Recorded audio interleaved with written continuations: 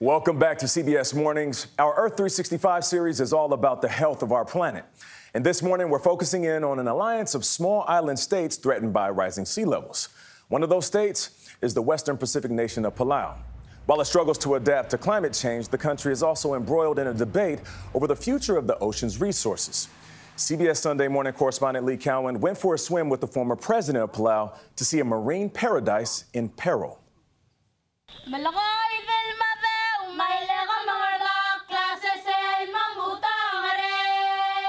For the islanders of Palau, climate change is hardly a new idea. For thousands of years, their ancestors have been carefully managing their most precious natural gift, their ocean. The turquoise waters in the maze that are the Rock Islands are pristine, almost as if man had never been here before. Palauans call it the nest of life. The waters here are teeming with more than 1,500 species of fish, more than 700 species of coral. There's so much to look at, it's pretty easy to get lost in all the dazzling display. God, it's unbelievable. Where's the boat? The person with our boat is none other than the former president of Palau, Tommy Remigisao Jr., who did, in fact, come back for us. We are in an area where absolutely no commercial fishing whatsoever. Nothing? No.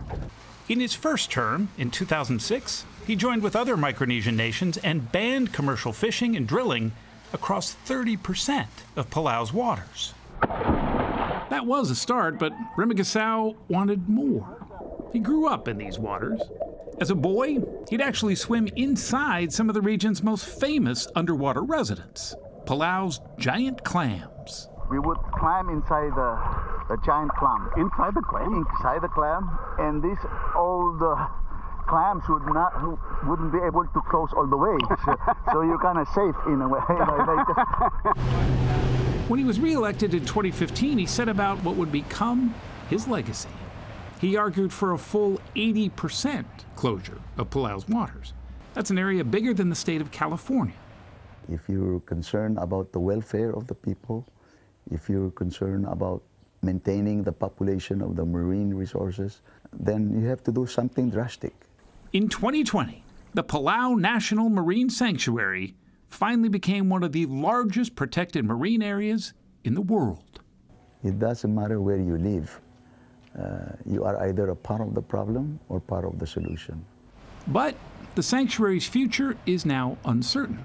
Palau's current president, Surango Whips Jr., is considering reducing the size of the protected area in an effort to jumpstart Palau's local economy. It makes it challenging, because when I talk to my friends in the Pacific about closing off large areas, they're like, well, what's going to happen to the revenue that we're currently getting? When the foreign fishing fleet left Palau, it took with it a lot of jobs. But since there's no domestic fishing fleet here, that meant it also removed the source of tuna from much of the local market. When you go too far in one direction, what do you think happens? They revolt and they want to get rid of everything. That's not what we're doing. We're trying to optimize and actually improve and make it better. That's welcome news to fisherman Jackson Narinas. I think the intent of the law also was to develop the local fishing industry, people like me. He says it cost him as much as $15,000 to fuel up just one of his boats. But he says the 20% where he is allowed to fish isn't actually where the fish are. There's no fish here. Come and visit. Whip says it's not about percentages. It's about finding the sustainable balance between protection and production. So essentially what you're saying is bigger isn't necessarily better. Right. So it's about replacing what's lost to make sure that that resource that we're protecting still has a benefit back to the people.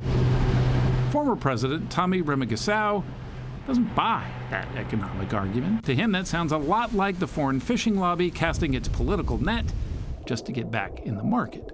It's not like we're dying because of lack of fishing revenues. We more than can make up for it. But whatever happens, he says at least the debate has focused attention on Palau, which for generations has been doing more to protect the world's oceans than countries thousands of times its size. We're happy that people take notice of what Palau is doing, but that's the idea. Take notice and do something. For CBS Mornings, I'm Lee Cowan in Palau.